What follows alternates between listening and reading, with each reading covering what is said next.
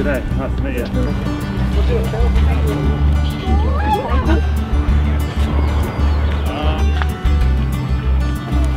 Morena koutou, just going to do a quick karakia so that we have a safe day. Hopefully our plants grow nice and big. Kia taunga manakitanga I te mea ngaro, ki rungi I tēnā ki tēnā o tātou. Kia mahia te hua mā kikiki, kia toite aroha, toite mana, tūturu whiti whakamaua kia tīna. Haumi e hui e. Oh yeah. I'm Ant from the Regional Council. Welcome everyone. Yeah, just a good connection, this waterway, the way these waterways are coming in. This is Colin here, Ben. These guys do the maintenance of this area, so they'll be able to help out. Stevie works with me at the Regional Council and Kerry does as well. Welcome to Councillor Bailey as well from the Regional Council, Member of Parliament, Mr Nash, thank you. It's a pretty significant site, you know, this meeting point here, a lot of big people, another couple names that have been down here, Captain James Cook and Reverend William Colenso back in the day, but this was used as, you know, the main entranceway to all these marae up here for hundreds of years. We've put harakiki, which has got about half of 1,000 plants of harakiki, on those lines. So I'll be able to see over those. They should adapt pretty well. The root systems will be quite condensed in there, so you might have to give the bag a bit of a wriggle. Let's just pack it up. Press it near the base and that's pretty much it.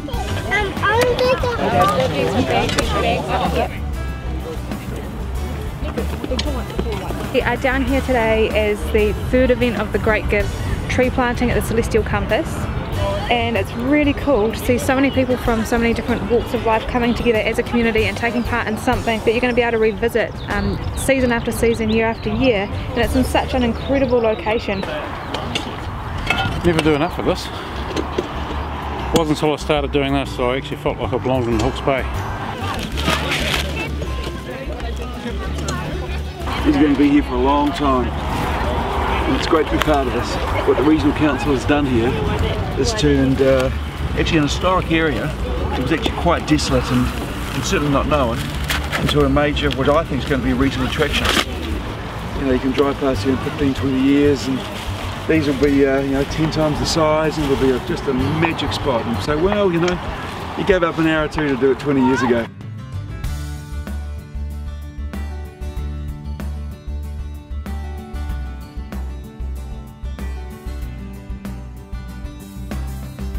It's been an hour, basically, 1,000 trees in the ground. So this is what happens, they've got 1,000 trees, they put aside 3 hours. You get this many people in the community turning up.